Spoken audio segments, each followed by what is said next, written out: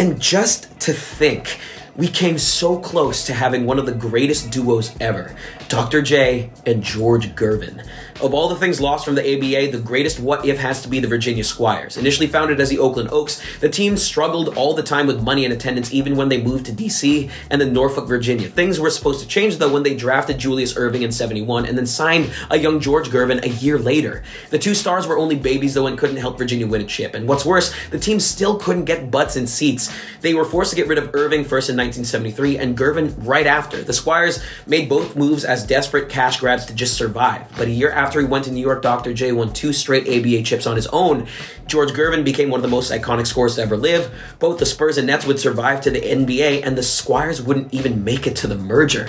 Ironically, they were forced to fold because of money just 3 months after dumping both guys.